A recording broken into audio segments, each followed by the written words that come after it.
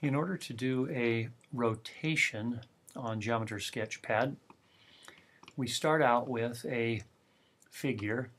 I'll label it with its different points. And to do a rotation, we're going to need a center to rotate it about. So we'll add that. And now what we want to do is we want to mark this as the center.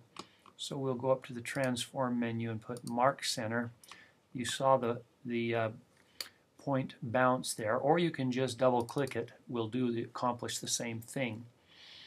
Now what I do is I select what I want to rotate, go up to the transform menu and say rotate. At that point it says by a fixed angle or by a marked angle. Well, a fixed angle, you'll notice it says 90 degrees, and you can see that this figure has been rotated a 90-degree angle here. If I change this to 120, it rotates it even further. You'll notice that it's rotating it counterclockwise. If I change this to negative, it will rotate it clockwise. So let's just say we want to rotate it 60 degrees counterclockwise.